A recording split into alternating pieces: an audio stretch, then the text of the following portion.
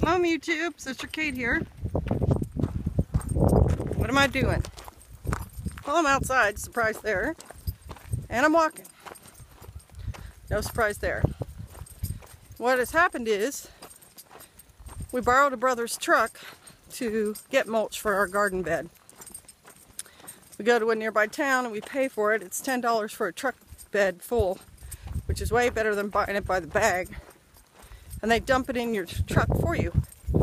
And then when you're done, you unload the back of the truck, which we've already done. Then I'll return the truck to my brother's house.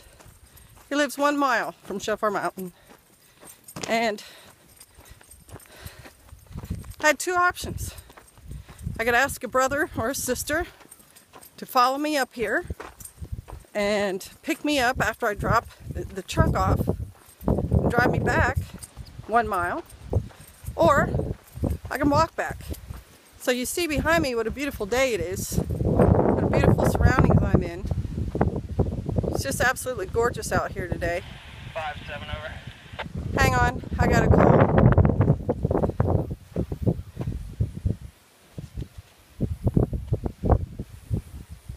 Seven, 5.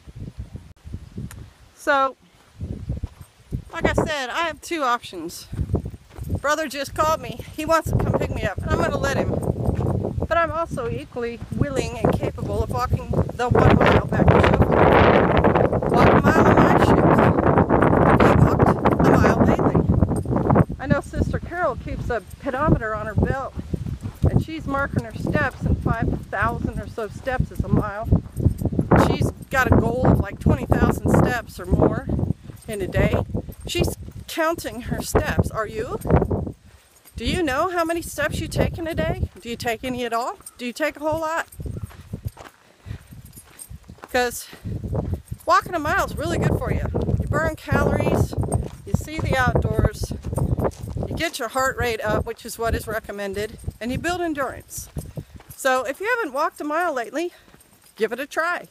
If you know you're not capable, then start with a 5-minute walk. Start with 50 steps. But start.